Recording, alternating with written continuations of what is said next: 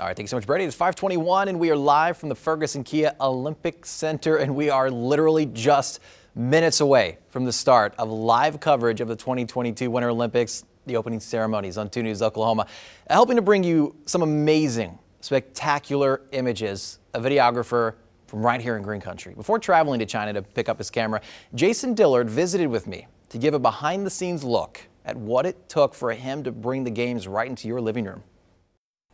Going to the Olympics is no easy feat for athletes, training their entire lives, plus the work just months before the games to qualify.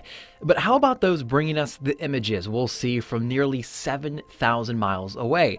Well, it also takes a lifetime of perfecting the craft. Jason Dillard's life in pictures, traveling all over the country, filming events and shows, preparing him for his big opportunity at the Olympics. At some point, somebody will see that hard work and appreciate that hard work, and give you a chance and allow you that responsibility to come join the team. A team Jason says he is proud to be on. By no means is my head grown because of this, but I'm very appreciative. I'm very thankful. I've worked really hard to get to this point in my career. He'll be in China for around a month to bring us spectacular images from the opening and closing ceremonies and the large hill ski event, where athletes take off from a downhill ramp, glide through the air, hoping to land safely.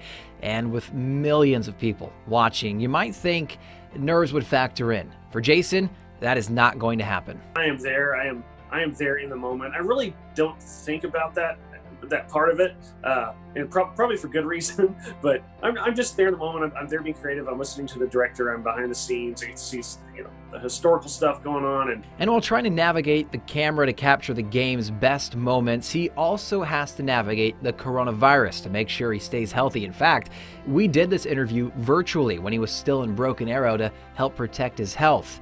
And reaching the Olympics level, whether as an athlete or a creative videographer, is an exciting time for everyone. Of course, obviously, my parents and my wife they're ecstatic.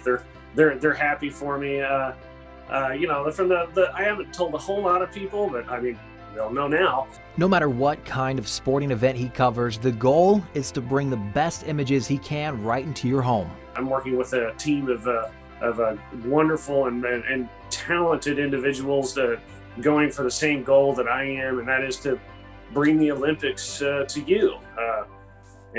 We all work together and to do the best job we can.